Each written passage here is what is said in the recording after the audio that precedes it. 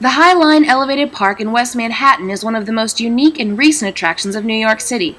The public park, built on a historic freight rail line, is elevated above the busy streets parallel to 10th Avenue from Gainvort Street to West 34th Street. The last trains to run on the High Line were in 1980, and when a threat of demolition to the railway materialized in 1999, the park was founded by the surrounding community, particularly a nonprofit group called Friends of the High Line. In 2002, the City Council gave their support to the project with a resolution advocating the High Line's reuse.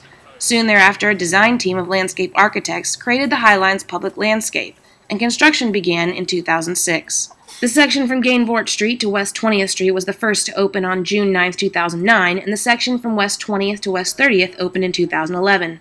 The High Line is open daily from 7 a.m. to 10 p.m. with 9 access points and full wheelchair accessibility.